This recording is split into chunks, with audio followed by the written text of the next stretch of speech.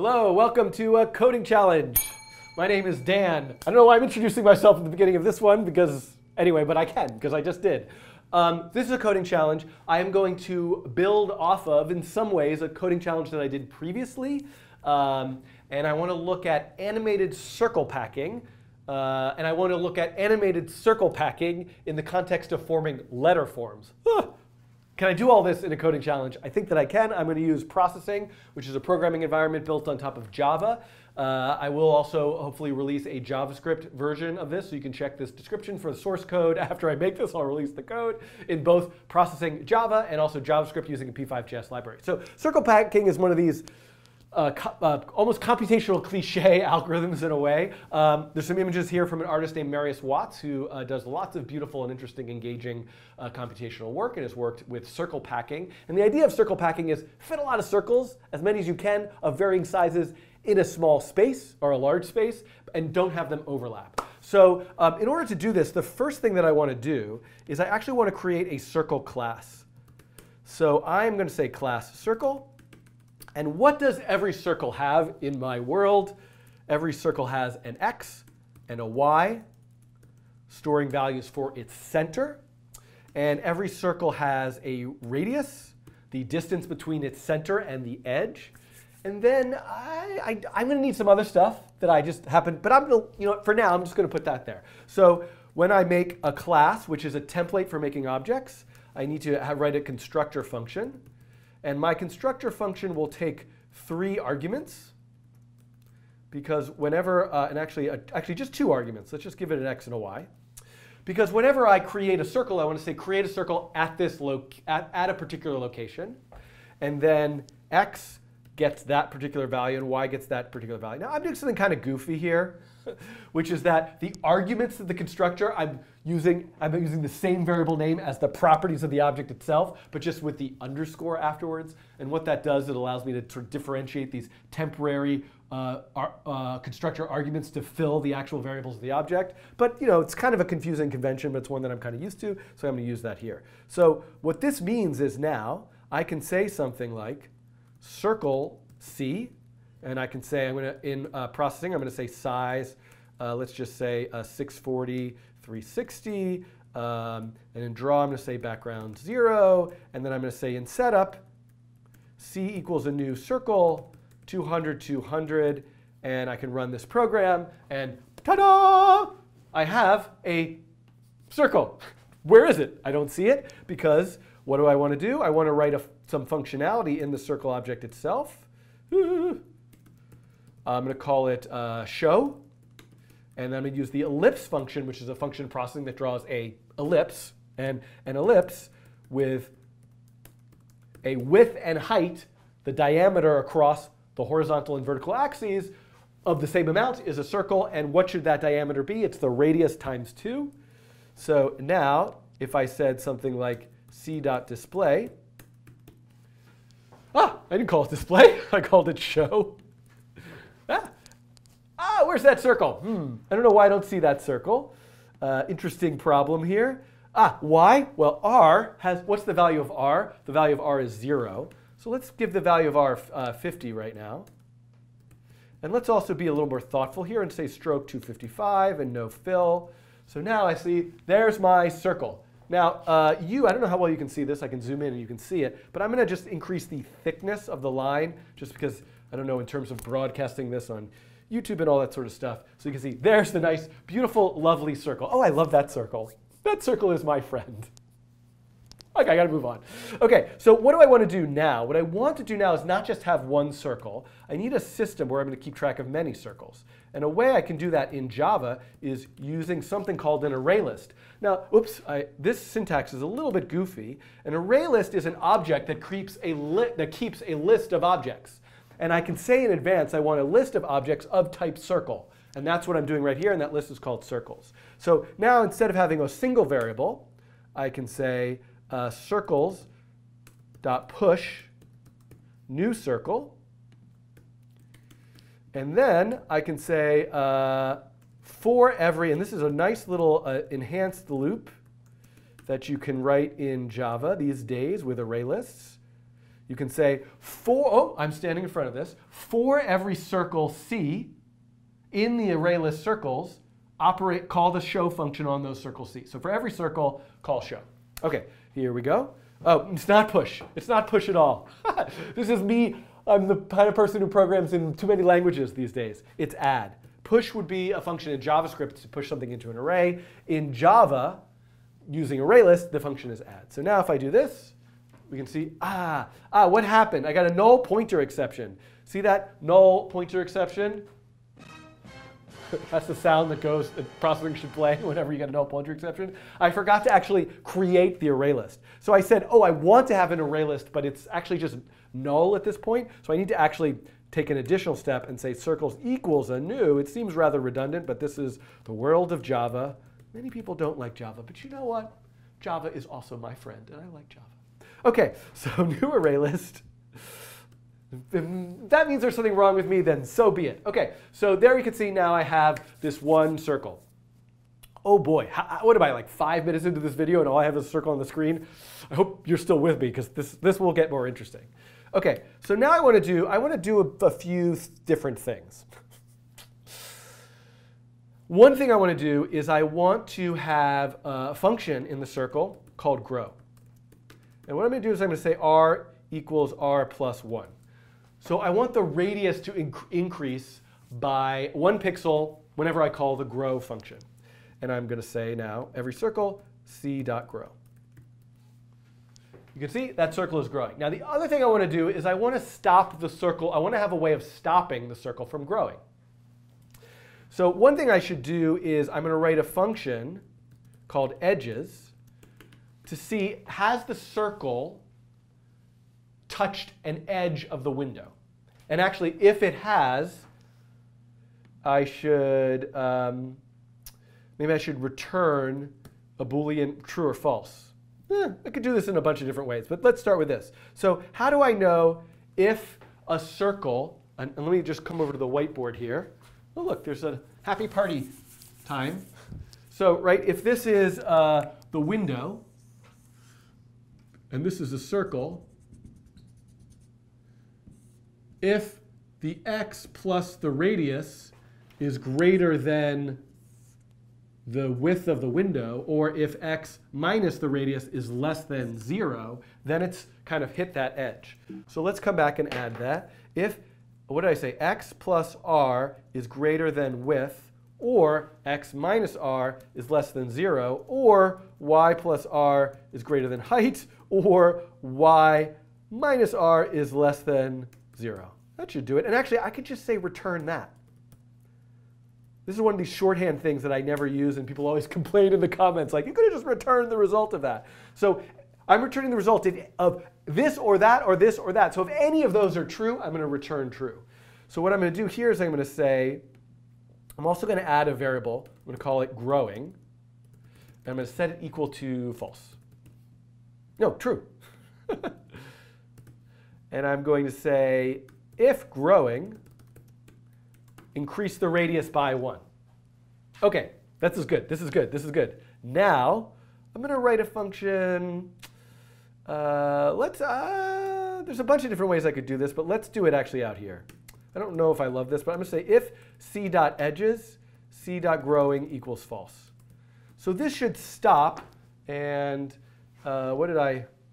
Oh, I'm missing a semicolon here, because I have this like ridiculously long line of code that is very unwieldy to type. But it's come back now.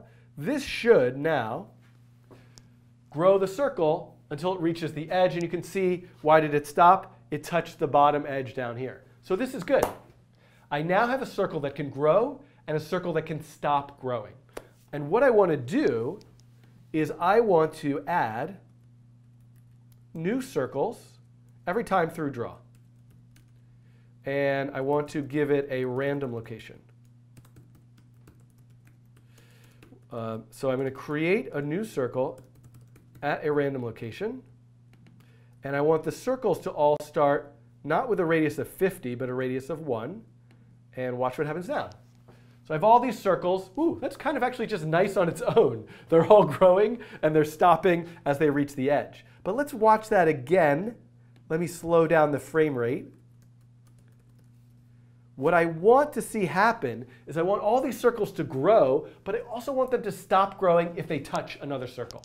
And I also don't want to be able to create a circle inside of another circle, because I want to have these circles kind of grow to fill as much space as possible. OK, so how do I do this? So the first thing that I need to do is, I don't know, what is the first thing that I need to do? Do you know what I want to do? I'm going to create a function called newCircle. Because I have a feeling this might get a little bit complicated.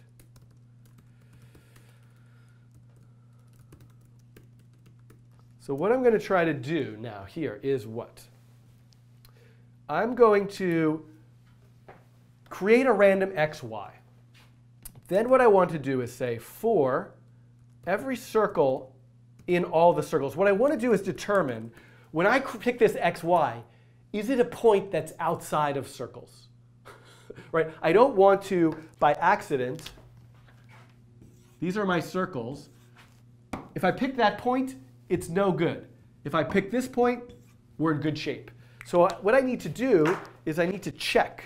What are we time-wise? OK. I need to say, what is the distance between this xy and that circle's xy? If the distance is less than that circle's radius, then it is inside the circle. So let's assume that this is a valid circle.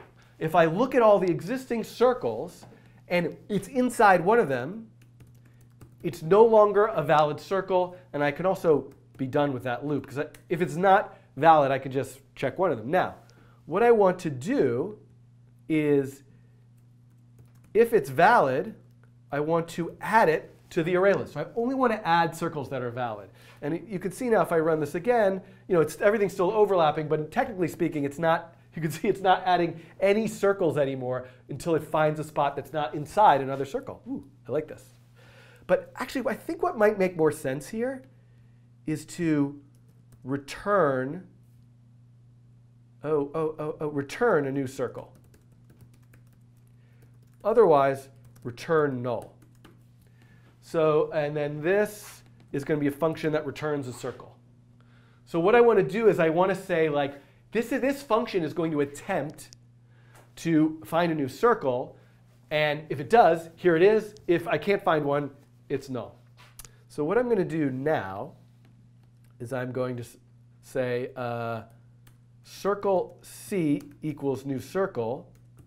If C is not equal to null, circles add C. So now I have, and you know what? I'm going to just call this circle. I'll call it new circle.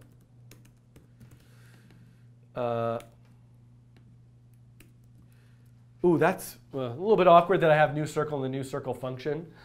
Let's just call it new C. It works, but when we translate this, a OK, so this is working. This is exactly what I just had. It's trying to make these circles. Now, I need to add the part where if it touches any other circle, it also stops growing. So for every circle, if it's touching an edge, it stops growing. So first of all, I only want to do this if the circle is growing. If the circle is growing, check first if it's touching an edge. Otherwise, now I got to look at all the other circles again.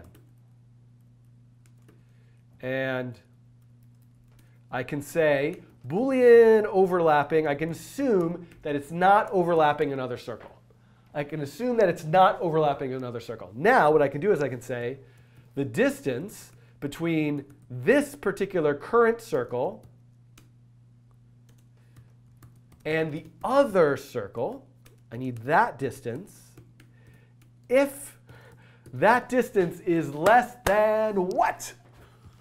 If that distance is less than this circle's radius plus the other, my scroll went out of control, plus the other circle's radius, then overlapping is true. Why is that? Come over here with me, please. Because here's a circle, here's a circle, here's one radius, here's another radius, here's the distance between them. You can see that if the distance is longer than the sum of the two radii, then they're not overlapping. If that distance is shorter than adding the two radii together, they are overlapping. So now, all I have to do is, I actually don't need this overlapping variable, I just realized, because the whole point of this is I can say, if it's overlapping anything, tell it to stop growing and break. So this is now my algorithm, right? If a circle is growing, there are two reasons why I might stop it from growing. One is it might be touching the edge. Otherwise, it might be overlapping with another circle. So if either one, it should stop. So now, let's run this and see what we get. Seems to me that these circles aren't growing. What did oh my goodness. I like to ring the bell when I discover a really ridiculous bug. Look at this. For every circle C, check every other circle called other. Well, guess what? C is going to check every other circle. And you know what C is? It's one of those every other circles. So I need to also make sure, as long as C does not equal other, as long as it's not the same object, then I can do this test. There we go. So now we can see, here we go. I'm just filling this space, and it made some big circles at the beginning. Now it's making some smaller ones because it keeps trying to find more spots where it could possibly fit a circle. And we can let this run, and eventually it's going to do it. Now we could say we could do some stuff to make this a little fancier. But here's the thing. This is a pause point. I'm going to do something more of this in a second because I want these circles to form a letter or a shape. But what I could do here is I could start to think about, well, what are some ways, should I only start the circles where the user clicks the mouse? Should I start the circles along a sine wave pattern? Should I start the circles like, randomly, what type of color, what type of rules should I apply to when and where I start the circles? And you could probably create more geometric kinds of interesting patterns. So I would go with this. Go forth and make your rainbow circle packing magic animated things. What are other ways you could animate the circles? What are things you could do besides just drawing circles? This idea of filling a space. But one thing I do want to do, a couple of things here is, you can see like the overlapping is a little bit awkward. So I think I probably could kind of clean that up by saying like, because the pixel width of those circles is 2, so I could probably, and the other thing is, a -2 I mean. So you can see this is making it a little bit better so that the circles actually kind of like stop and abut each other a little bit. It sort of depends on the size. But so we could refine that, and that also, like, I could probably have the circle grow a little bit slower, and then it gives it a little bit more resolution in terms of how close it gets. But these are smaller points. The point that I want to actually do is, I think that would be useful to add, is I want to, let's say I want to make sure I add 10 new circles every frame. So I'm going to say count equals 0. And while count is less than total, create a new circle. If new circle is not null, then count goes up. And then we're done. So this would guarantee that it's going to like keep trying to find more circles every frame up to 10. The problem with that, you can see it's filling it much more quickly. The problem with this is it's going to get stuck at some point in an infinite loop, because at some point it's not going to be able to find 10 new spots anymore, because the whole screen's going to be full. So what I think would make sense to do in that case would be to have some sort of like, I'm going to also have a variable called attempts, and I'm going to say attempts plus plus, and if attempts is greater than 1,000, then just let's be done. I can even say like no loop, so I can completely stop the program from running, and I can say print line finished. So this is just sort of like useful to say like, oh, if it took 1,000 tries and couldn't find any spots for the circles, then it should be done. We can kind of zoom in and see what this is doing. It's still finding more spots. At some point, it's going to stop finding spots. I'll let this run for a little bit. OK, so while this is running, I'm pretty sure that I did this correctly because I'm waiting for it to say finished down here in the console. But while this is running, let's go and let's add one more thing to this. Wow, I guess it's still just finding spots. It's not done. There's just so many spots left. Okay, it's really filling it in there. The other thing I could do is I could start the circles with like a little bit of a radius, like not 1, but like 2. Anyway, but okay, all that's neither here nor there. You can tweak the stuff yourself, but I assume it will get to finished at some point. What I want to do right now is I have on my desktop here is I have this image, and one trick that I can do. So there's a couple different ways I could decide. There's a lot of different ways I could decide where to seed the circle points. One way that I could do that is I could say, I'm going to have a source image. I'm going to read the pixels of that source image, and I'm only ever going to be allowed to start circles where there's a white pixel in that source image. And that's what I'm going to do right now to make this 2017 message, replace it with your own message later. Okay, so let's see, is it still going? Oh, I stopped it. Okay, so let's do this. And I'm going to save this as circle packing animated text. And I'm going to, I'm going to go to the sketch folder. I'm going to create a folder called data. And I'll put this 2017 PNG in there. What is the size of that image is important. The size of that image is 900 by 400. Okay. So let's make the window also 900 by 400. Let's say p image. So I'm going to say image equals load image 2017.png. And then I'm going to just say background, just to make sure that image is there. We can see the image is there now. 2017, I'm drawing circles on top of it. Yay! Okay, so now, what do I do here? What I want to do is I need to say image.loadPixels. Because what am I going to do? I'm going to read the pixels of that image. Then I'm going to say for int x equals 0, x is less than image.width, x plus plus, for int y equals 0, y is less than image.height, y plus plus. What I want to do here in setup is I want to have a nested loop, a loop that looks at every single pixel. I want to know, is the pixel white or black? So how do I look at the pixel? Well, the pixels, by the way, even though I'm thinking of them as x, y locations, they are just a linear list. 0, 1, 2, 3, 4, 5, 6, 7, 8, 9, all the way up to 900 times 400 minus 1.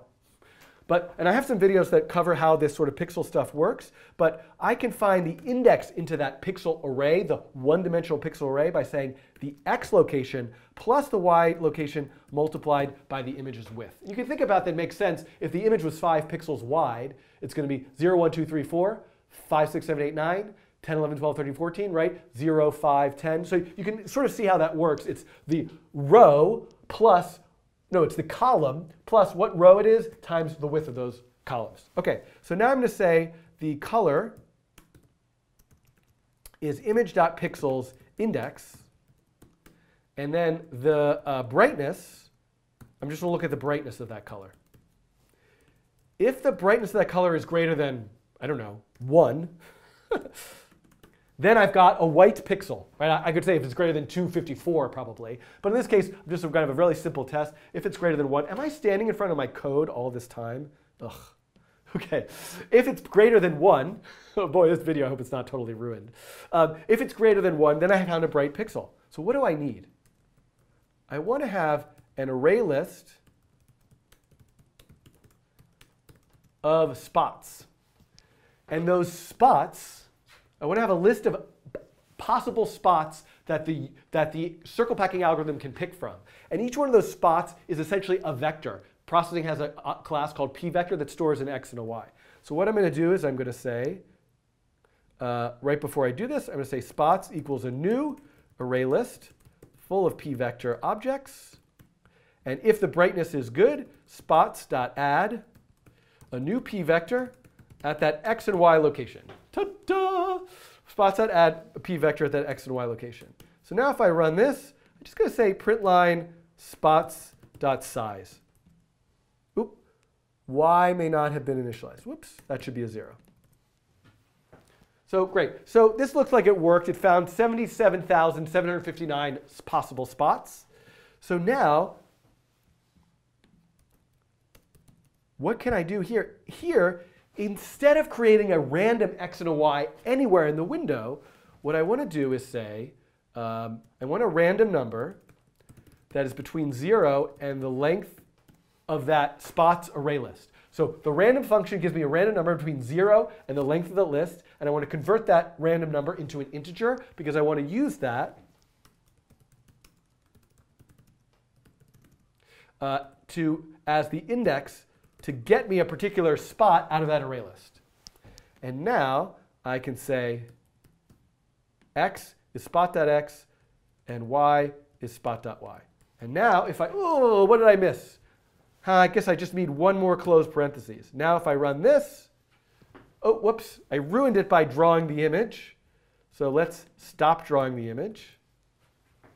And we can see there we now have our circle packing algorithm, but it is only picking as original spots that are available in the actual, as part of those white pixels from that source image. So you can see we have this nice circle packing algorithm. It's still finding spots. I think it's because, hold on a sec. Let's be a little bit more. Let's say that it has to be, the valid spot has to be, it doesn't have to just be the distance between it and the center has to be less than the radius plus like a little bit of buffer zone, like 2 pixel buffer zone. So that, I think, will cause it to finish.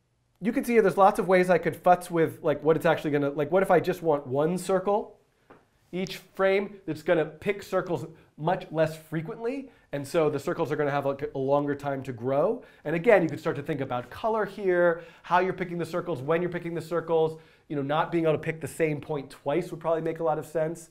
And here we go, animated circle packing, making letter forms. Now, this is the end of this video, coding challenge. Thank you very much.